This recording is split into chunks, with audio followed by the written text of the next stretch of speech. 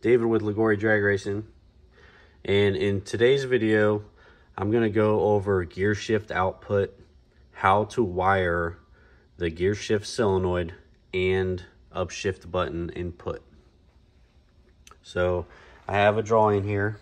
I actually have two drawings that I'm going to go over because there's two different ways that you can wire it, or the way that I suggest to wire it. You can wire it a couple different ways, but I suggest to wire it this way. So you're going to have your shift solenoid, you're going to have your FuelTech ECU, shift button, and switch 12 volt power source here. So I'm going to go over a couple things. Your shift solenoid typically has two black wires out of it, and you can splice the wires, you can put a connector on the wires, you can put a dang wire nut on it. As long as it's got a good connection, then it should work fine. I suggest a connector. And you have your FuelTech ECU. You have a blue output wire and a white input wire. Shift button, white input, ground, switch 12 volt power source. Your switch 12 volt power source is when you turn the bike on, you have switch 12 volts.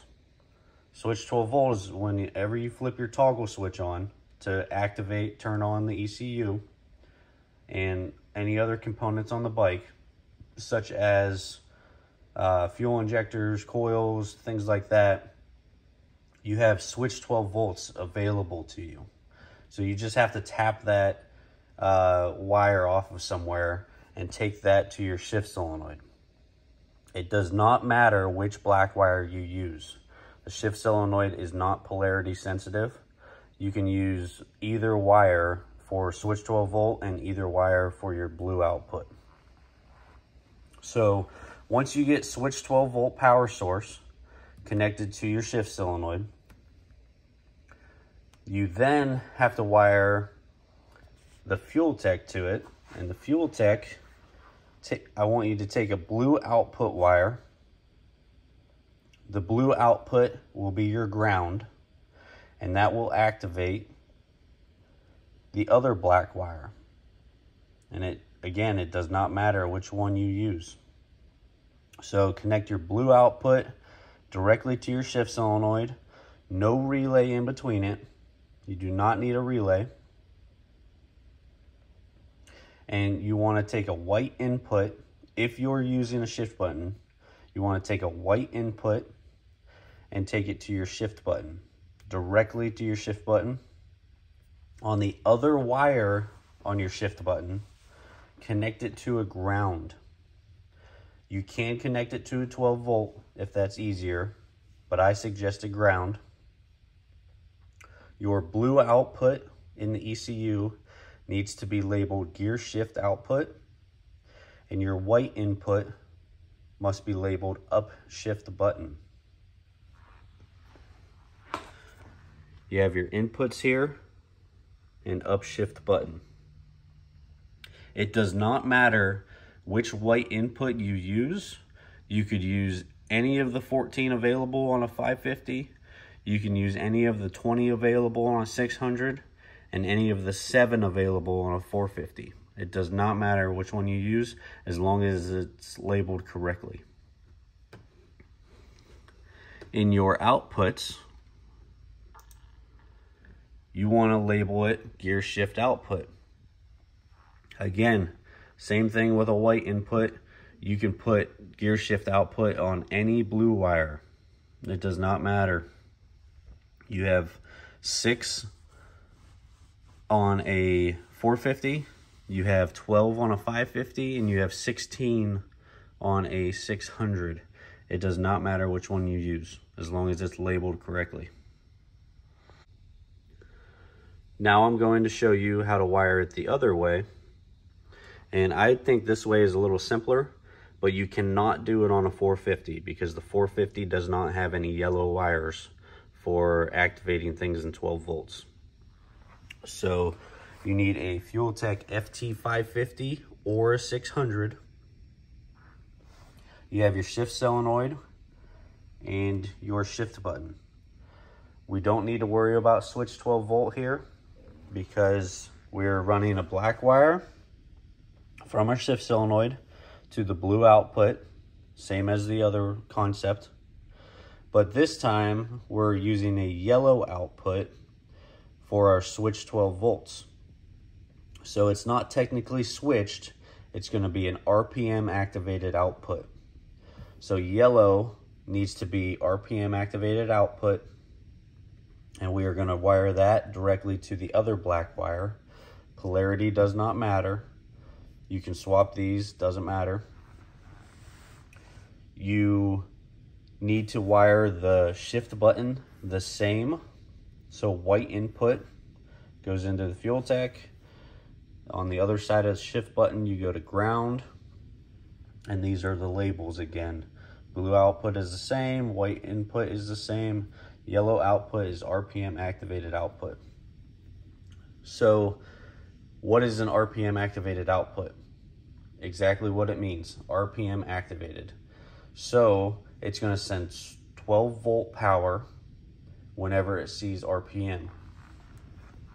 And in outputs, you're going to take a yellow wire, any of the yellow wires. 450 does not have any, 550 has 4, 600 has 8. Label it RPM activated output. You can use any of them. We're going to go into map options, make sure RPM activated in output is active. We can click here, or we can see that it's in other functions. So we can scroll up, RPM activated output. We need to set it on activated at 12 volts, only with yellow outputs. And we need to put in RPM here. And this RPM can be anything below the shift RPM. So for example, if you shift at 10,000 RPMs, put this at 9,000 RPMs.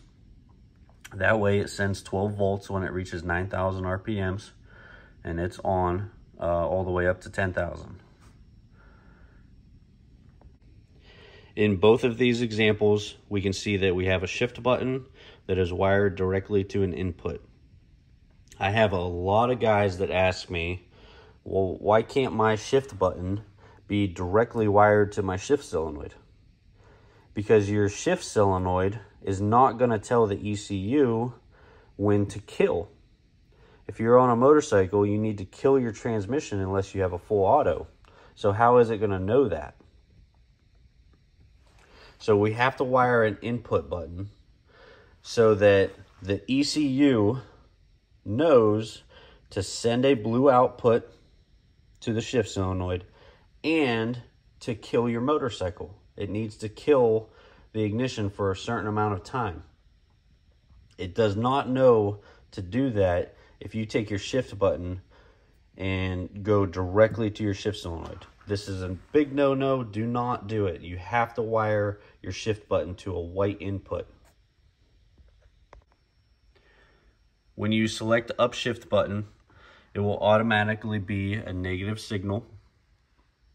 If you need to switch this to a positive signal, you don't want to go up here because it doesn't have a positive signal. What you need to do is come over to paddle shift, upshift button activation mode, activate by 12 volts, go back to inputs, upshift button is now a positive signal. So you want to go to paddle shift. I recommend ground. It's what I always use, and that's what it is default. So if you wire it ground, you don't even have to look over here because it's already defaulted. One reason why I like to wire the yellow output to the FuelTech ECU and to the shift solenoid is because this way, if you don't have the bike running and you have the power on and you accidentally hit the shift button, it will activate the shift solenoid and slam your transmission. You can bend a shift fork, or you could damage your transmission, you can damage the teeth on it, So I recommend doing it with a yellow output. That way, with RPM activated output, the motorcycle has to be running, or the vehicle has to be running in order to shift the vehicle. Sometimes I'll set it as low as 100 RPM. So anytime that the vehicle is running, I can reach up and hit the shift button. You can set it at any RPM you want as long as it's below the shift. But if you don't care, you can activate it at 100 RPMs. That way, anytime that it's running or idling or anything, you can hit the shift button. A lot of guys use a low RPM so that they can hit the shift button and use it just riding the bike through the pits. And you can put it at 1,000 as long as it's over idling or low speed for that. But that's why I like the yellow output, so that you don't accidentally hit your shift button. Okay, I believe that sums everything up on the shift solenoid, how to wire it with your upshift button and your FuelTech ECU. If you have any questions, leave them down in the comments below. Please like and subscribe, hit the bell notification. I'm also going to put pictures of these at the end of the video here, and that way you can screenshot them and look at them, or you can always come back and reference the video. I hope this helps. Thanks.